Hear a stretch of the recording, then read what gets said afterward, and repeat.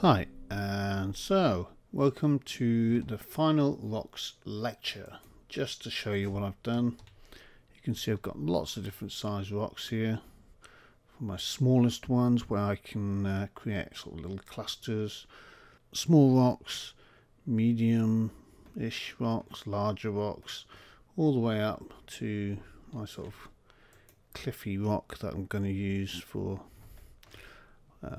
my boundaries. Basically, I might do a couple more of these bigger ones, but for now, just to get our box map working, that's perfectly fine.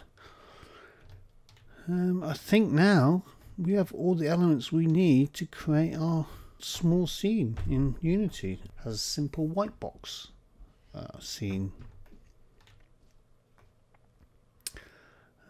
So in the next section, that's going to be our focus, is to get all this out of Max, get it into Unity and start building our scene and start laying out the template for our high resolution version. That's pretty much it for now, and in the next lecture we're just gonna have a roundup of everything we've learned in in white boxing, all the different modeling techniques we've covered. And then we're going to move on to the next section. So I'll see you in the next lecture.